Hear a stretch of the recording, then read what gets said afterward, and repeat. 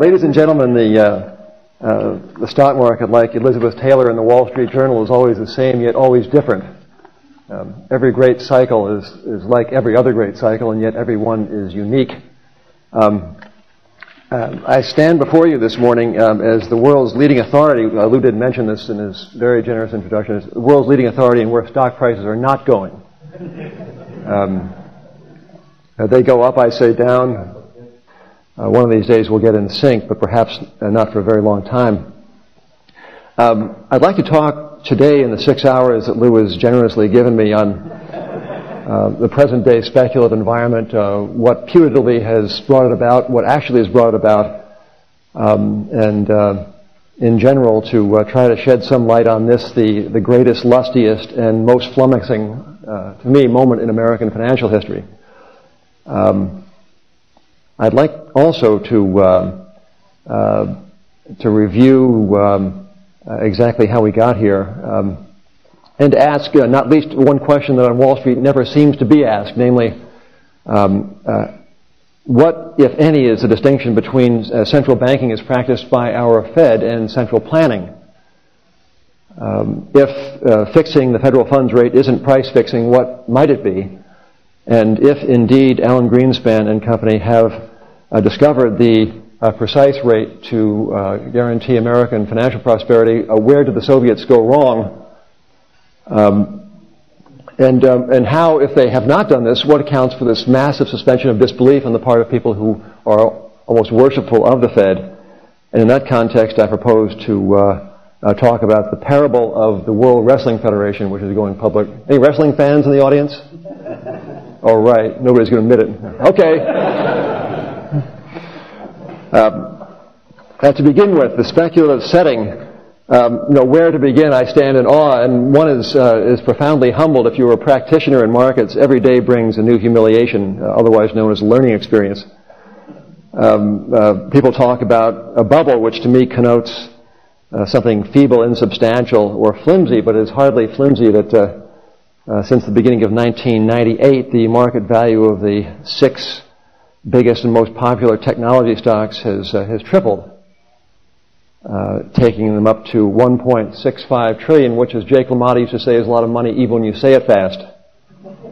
The increase in the valuation of these 6, that is, this $1.65 trillion, is greater than the entire U.S. stock market capitalization as recently as 1982, at the beginning of the great Reagan bull market. In fact, since 1995, which is not so very long ago, the market capitalization of these same 6 stocks, Microsoft, Intel, Dell, Cisco, Lucent, the market cap of these same 6 has gone, sixfold or something, maybe more than that. On one day recently, that is the 3rd of September, there was a bullish employment report released by the government. On this one day, these 6 appreciated in market terms by $63 billion, which was 10 billion more than the entire market cap of the 10 biggest tech stocks in 1990. So to recapitulate, on one day, September 3rd, there was a greater increment of market value added to 6 than existed for 10 in 1990. So when people talk about a levitation or a bubble, they really don't exaggerate. These things have never been seen before. A bull market of this order, a speculation this massive, a credit structure quite this extended, I'll get into that later, has never before been seen. This is all new. It is an elemental force, and to be on the wrong side of it, as I've been, is, as I say, quite humbling. And I stand before you with many more questions than answers. Why? What has caused this? If we understand that, perhaps we can think more clearly about the future. It seems to me that the one evergreen answer offered to that question is that technology has delivered us into a new age. Cyclicality is no longer a feature of markets. We have reached a kind of permanent high plateau of prosperity. Stability is no longer this kind of will-o'-the-wisp. It is upon us, and it's stability with a difference. That is, that nothing at all stable about the national wealth, it forever accretes.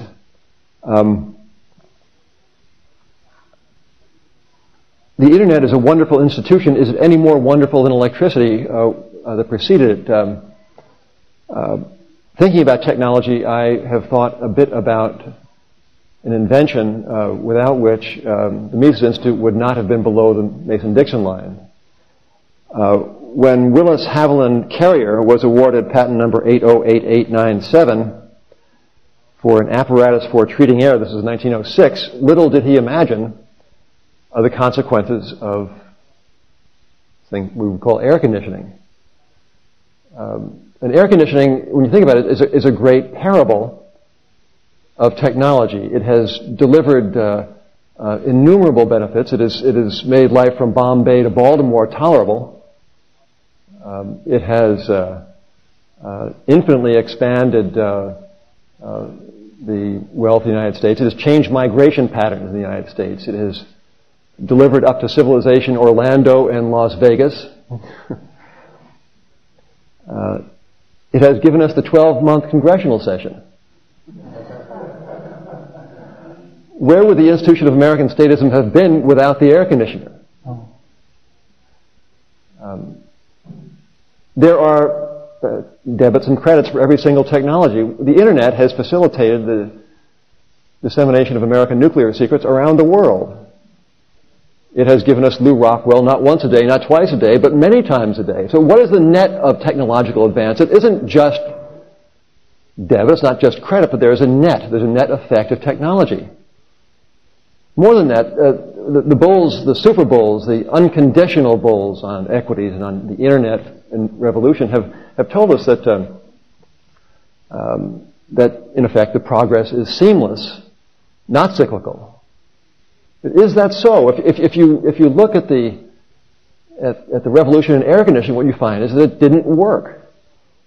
In 1930, it didn't work commercially. In 1933, Carrier had to suspend production of its then revolutionary room air conditioner because no one was buying them.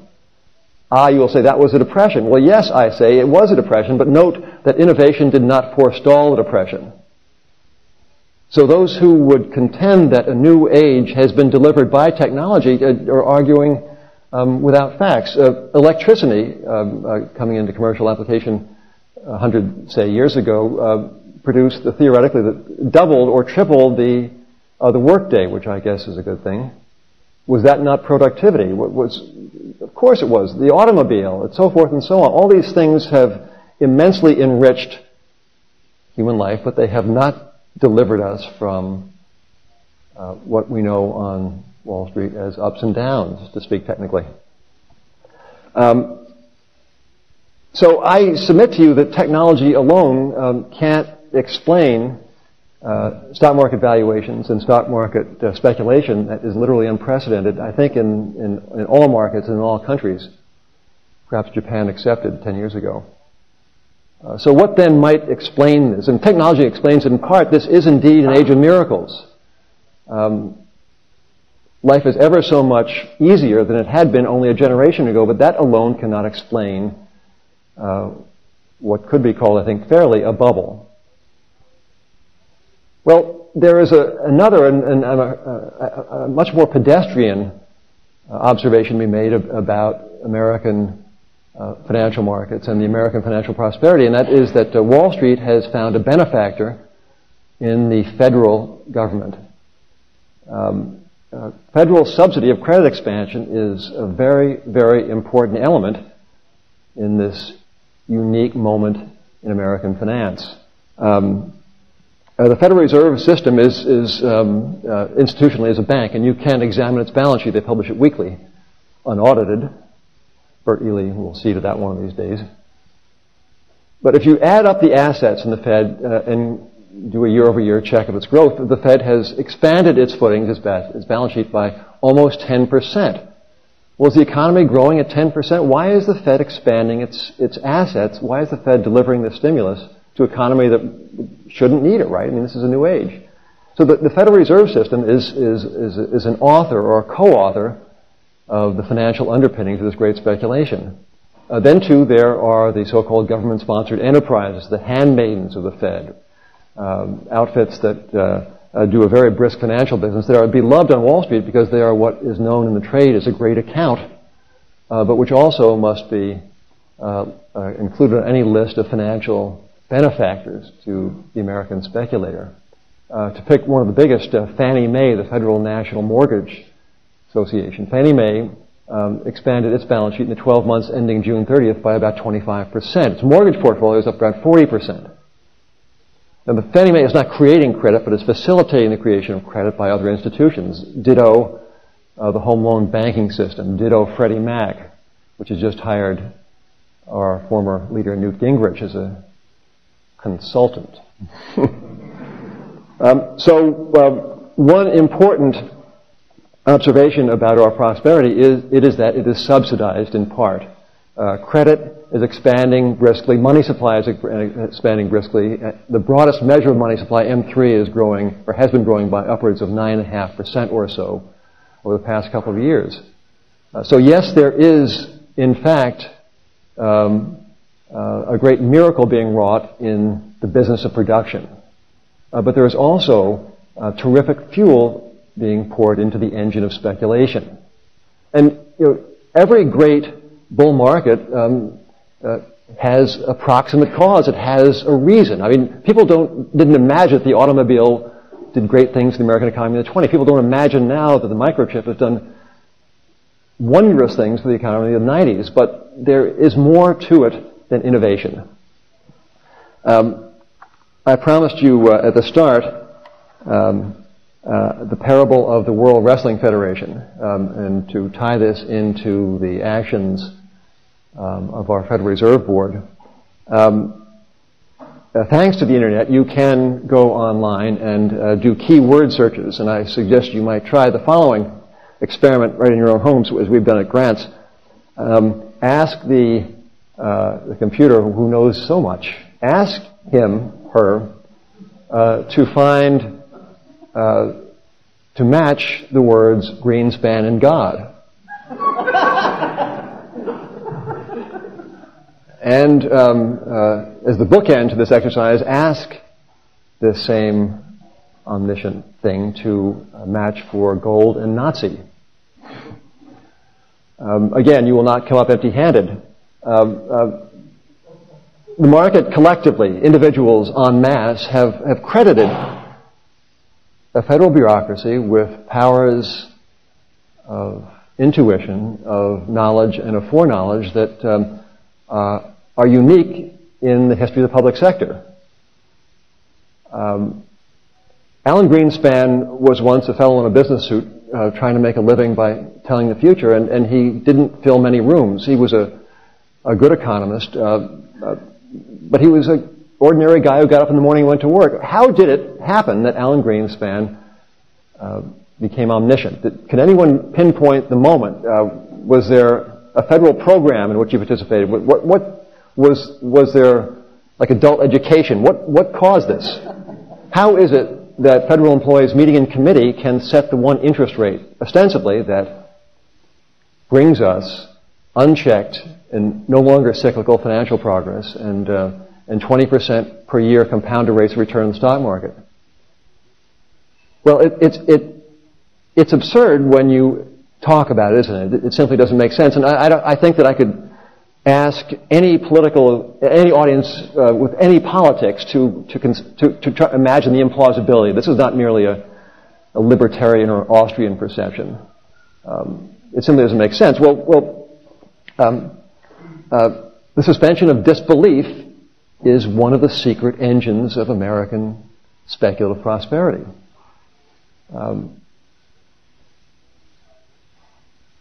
When Stone Cold Steve Austin meets the executioner, and there is a double flying drop kick laid on him, or somebody breaks a chair over Stone Cold, said, we don't think that somebody's going to the hospital, really, do we? Wrestling fans, of whom there are millions in this country, suspend disbelief willingly for the pleasure of the entertainment. Now we find in the pending public offering of the World Wrestling Federation the perfect parable of the Federal Reserve, Dow 11,000, and this moment in finance. a little like day trading or speculation by the public, the World Wrestling Federation has come from nowhere into ubiquity. Financial results of the past 5 years show revenues on average in the first 3 years of $85 million per year. Last year, there were $250 million. World Wrestling lost money in 2 of the 3 years, 95 and 97, those first 3 years work period. It made $30 million or so last year. The underwriters proposed to capitalize this company at 150 times the average of the past 5 years' net income. By this they mean to say that wrestling is no longer cyclical. They mean to tell us that it will continue as it has been for the past 12 months. They mean us to overlook the fact that wrestling, like so many other entertainments, has had in its moments in the sunshine, its moments in the shade. Roddy Rowdy Piper was not a centimillionaire on the strength of his performance. And presumably this issue will blow out the door like so many have because people are willingly suspending their disbelief. Now, I'm going to stop in a moment and I'd love to take a question or two if you have any. Again, I stand before you not as a dogmatic savant about markets. If you are in the business, you are necessarily humble. It's not something you have acquired on Sunday mornings. It is a very humbling business, this Wall Street business. But I do, to contend is, I guess you will hear others contend that the market is wrong and that oneself is right is a very, very big and bold claim, especially in view of some of our track records.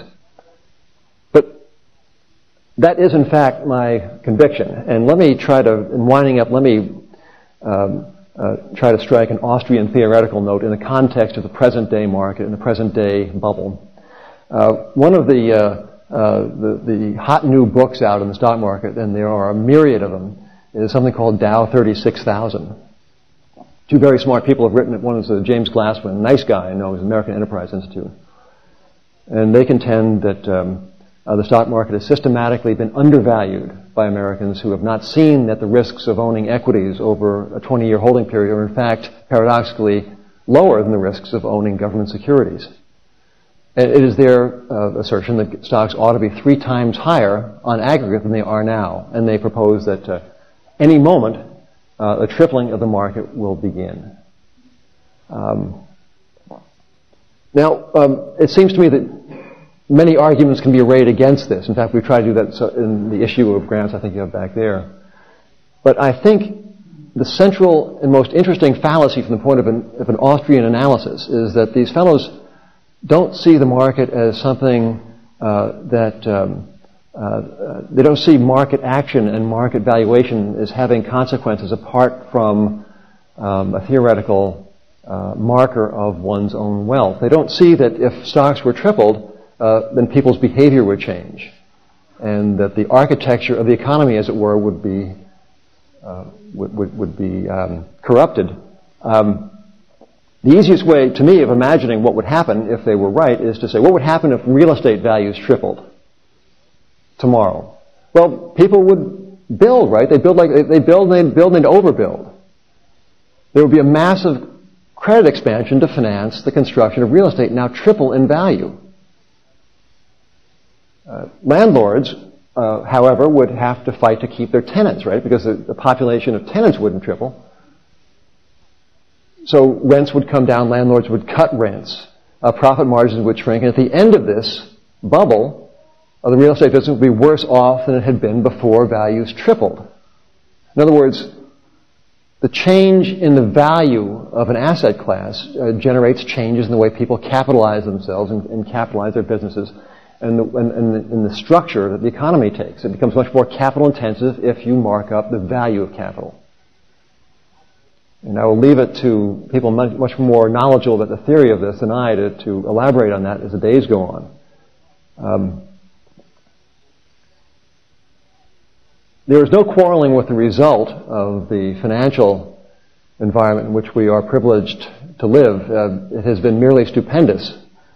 But as the French say, the practice is fine, but what about the theory? So with that, I got a few minutes. I'd love to take a question or two. Yes, sir.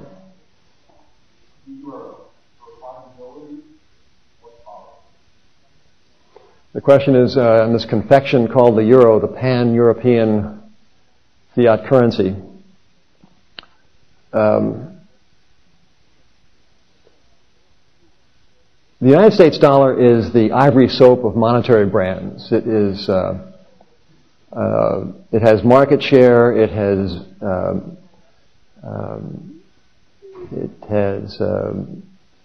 Everything that an advertising agency could want in a product the dollar possesses. It is virtually the monopoly money of the world. This has caused no end of irritation of people who don't live in the United States. If you remember back to the 60s and the 70s, the United States would rather high-handedly, periodically, change the value of the dollar at the expense of the economies of continental Europe and Asia. So the impetus for the creation of a euro, and this goes back to the snake and other monetary adventures in the 60s, the impetus for this was in good measure political. Europeans were tired of an imperial dollar and wanted a bit of their own. Jacques Rueff, who was a very solid thinker about monetary matters, deplored in the 20s the imperial British pound. He deplored in the 50s the imperial American dollar. And these pleadings were heard, and Europe set to work to create a competitor currency. It wants to create a currency that will serve as a reserve unit for the world in competition with the dollar. You know, is the euro something that one should hold or would hold? I don't know. I have a blind spot in monetary matters. I should confess my own personal financial interests. I'm very bullish on small Japanese stocks because I think they're being given away or have been given away. And I'm very bullish on gold. The first idea is working. The second idea is hopeless. Gold is the dog of dogs. And if the bears think they're bearish on it and they're disgusted by it, they ought to talk to the bulls. I can't stand it anymore. But I buy it because I think that in a world of competitive devaluations, in a world of very insubstantial monetary systems, that gold will one day reclaim some measure of market share in this monetary marketplace. So I think that the euro is not the worst idea for Europe given the politics of the situation. I have absolutely no confidence that this band of bureaucrats in Europe will fix on the right quantity of money, the right credit arrangements, the right interest rate. You know, I think they're doing things that are wrong that the Fed has done. That wasn't very well. I think that they are making many of the same mistakes the Fed has made. But I think unless you see it in the context of political competition, you can't properly handicap the race. So I think that the Germans want a weak euro. The French, for reasons of prestige, want a strong euro. Everyone wants a euro that will compete with the dollar. And a part of me thinks that they ought to have that. Yes, sir.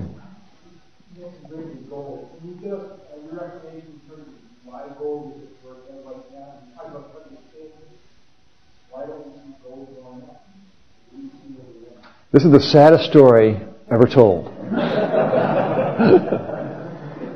I'm trying to think of all the things that should have made gold go up and haven't. I'm thinking about the serial currency disaster of 1998. I'm thinking about the disestablishment of the Deutschmark, one of the few relative success stories in post-war fiat monetary annals. I'm thinking of the record and growing U.S. current account deficit. I'm thinking of stupendous institutionalized short positions by producers. I'm thinking about the stupid mispriced facilitation of that short selling by central banks through gold lending operations. None of this matters except to assure a new low in the bullion price. There is no market like a bear market. And I own this stuff. I own mining shares. I will continue to own them. Some of the mining shares have done pretty well considering the gold price. The only thing I can say is that it acts miserably. It's not validating the bullish theory, and we have to be clear-headed it's not working. On the other hand, things often don't work before they do work. In January of 1980, gold bullion spiked $850 an ounce. The United States was on the verge of a Weimar inflation. You could see it. You could read it in the marketplace. Well, nuts. It was not. You should have sold gold and bought bonds, right? Bonds were 9%. Well, bonds proceeded to go to 15% after they should have gone down in yield. That's what lends the poetry and the majesty and the mystery to what we do in Wall Street. It never works. It's always flummoxing. You never get a good night's sleep if you're invested. So, well, it's not exactly true. The weekends are okay. So, I'm a firm believer in the ultimate vindication of this idea that gold will reclaim a monetary role that has been denied it by, again, the same suspension of disbelief. But it is a veil of tears. One more. Yes, sir.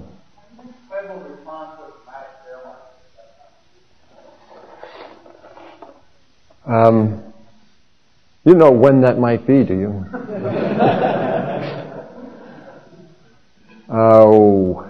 I think the Fed will be aggressively easy, meaning it will aggressively chop the one thing it can chop, the federal funds rate.